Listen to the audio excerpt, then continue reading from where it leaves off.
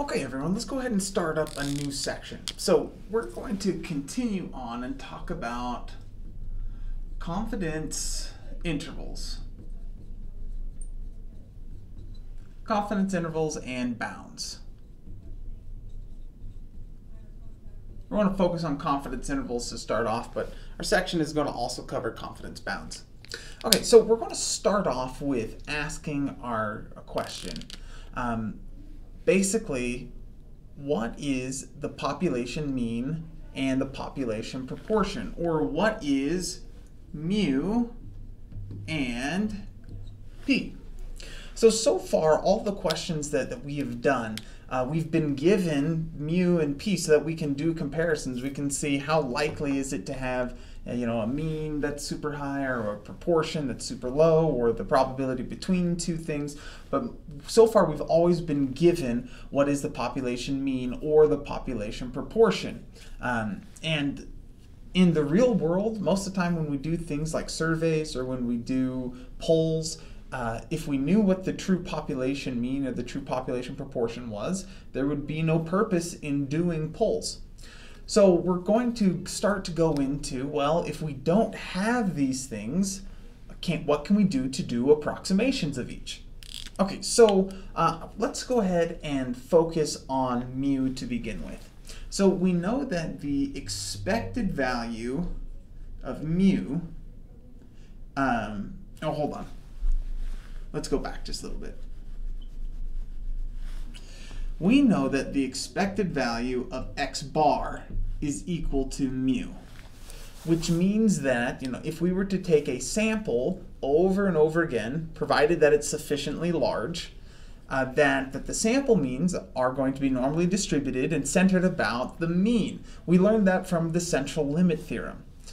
Now, what this in fact means then is that whenever we take a sample and we find the sample mean, x bar is a point estimator,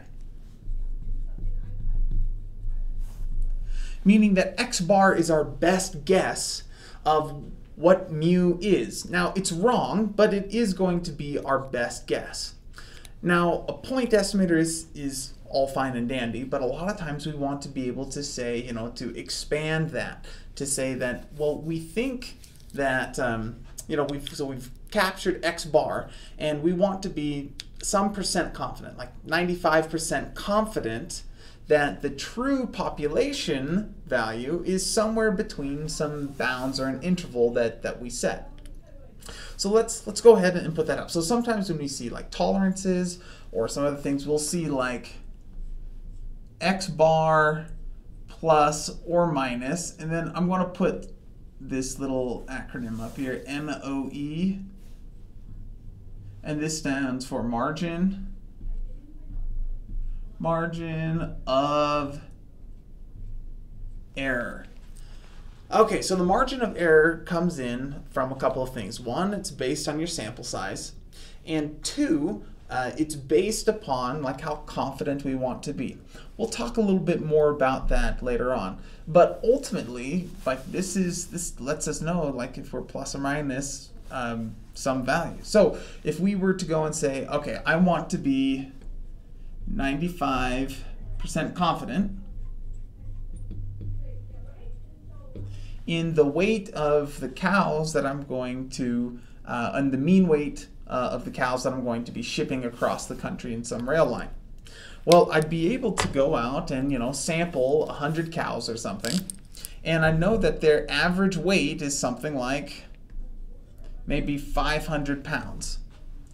But there's some error, and we know that that error is built in based on like the standard deviation and the confidence level.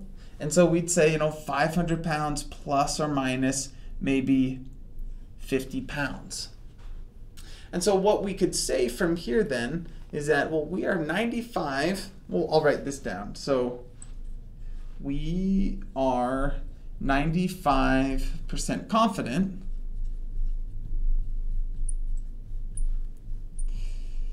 that the true population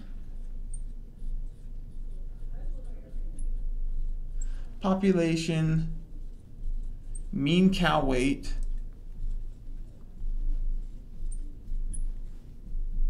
is somewhere between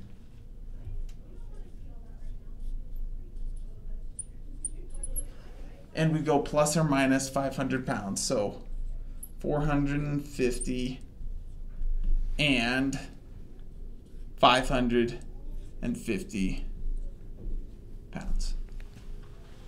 So a point estimate is great, but it only gives us a single value. If we want to be confident about where the true population, either proportion or in this case mean, is, then we can calculate out this margin of error. And in our next video, we'll talk a little bit about how to calculate out the margin of error when we are talking about our sample means.